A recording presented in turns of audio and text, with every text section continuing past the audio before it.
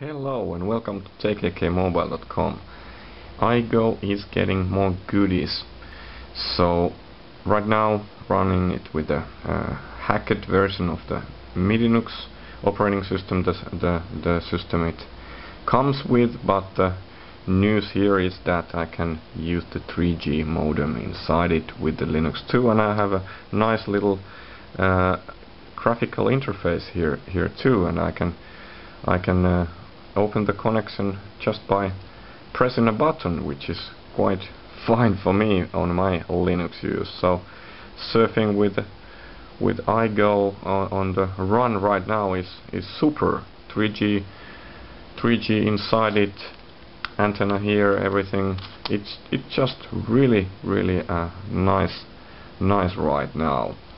So like I showed you, I have the graphical user interface. I'm using a software called UMTS-Mon. So it shows the signal strength, it shows the speed up and down, and uses of the data. It also has a nice profile manager on it, so you can manage the profiles. It has radio preferences, so you can choose if you want 3G only or 3G and GSM and so on. You can even select the network operator if you are using this while roaming, so you can check the cheapest one. You can do SMS. That's a nice. It has a pin query stuff on it, so it can ask and disable and enable the pin query, and it has some nice features of checking the stuff on your modem. The main thing here was to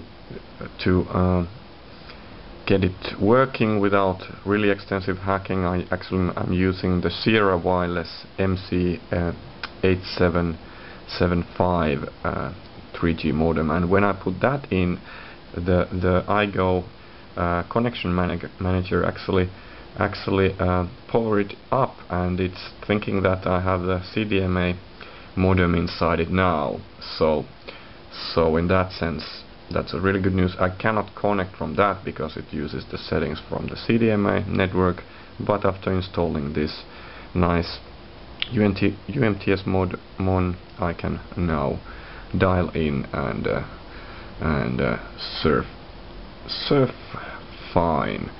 So let's show you some goodies. Let's go to Engadget again. It's a big site, so it's good to show that on the speeds.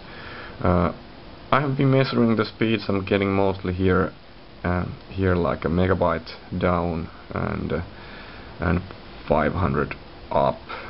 Sometimes a little bit more, sometimes a little bit less, but in overall I'm really happy to use this now. As you can see, the performance levels are fine, and as you can see, I'm using the Firefox 3 with a customized menu stuff, so I have like extra buttons over there to easily access my stuff. And a nice feature, when I'm pressing the cam button, it goes full screen. So with a small screen like that, I get more out of the screen on a full screen, and pressing the button again, it goes back. So really good stuff. I will be posting a how-to instructions on my site later, but right now I'm enjoying the surf and also trying to get this easier to install, because right now I am using and installing it from the terminal, which is not that nice. Okay, that's all for now. More soon. Thank you. Bye.